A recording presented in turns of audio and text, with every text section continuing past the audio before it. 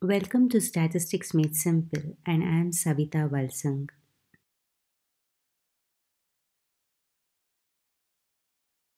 In this video, I'll describe the general format of a statistical table and also explain the various components.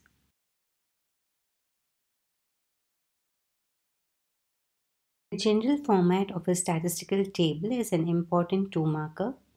So as you see on the screen, every statistical table will have a table number.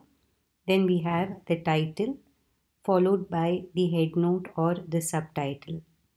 Then you can observe that we have the row headings which are called as stubs and column headings which are called as captions.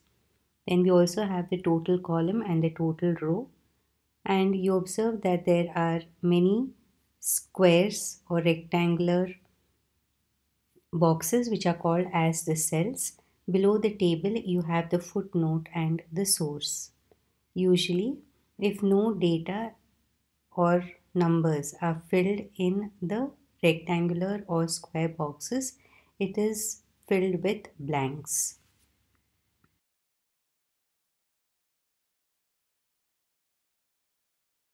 I will now explain the different parts of a statistical table.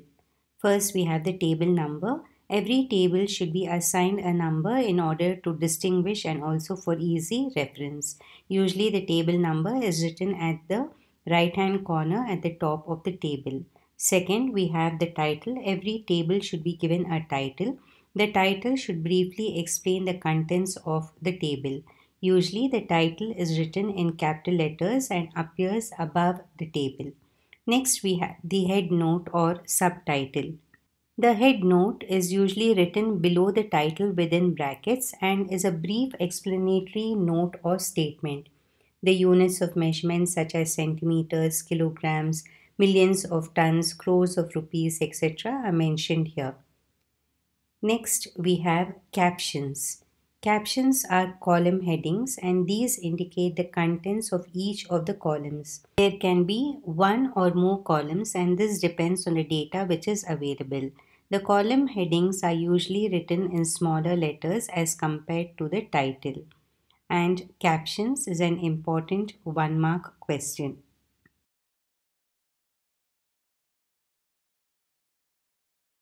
We have stubs. Again, stubs is an important one marker.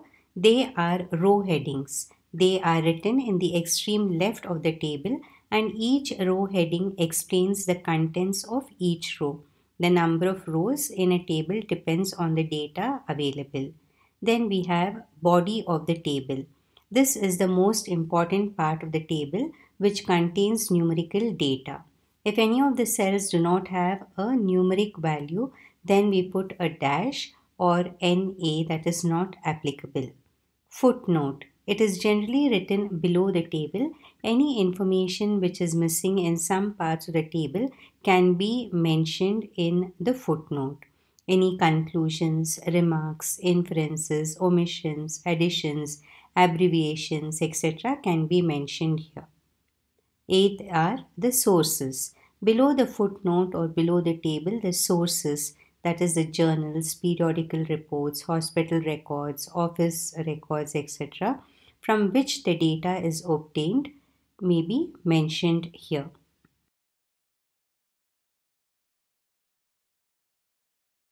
To practice writing the statistical table and also learn its various components thoroughly.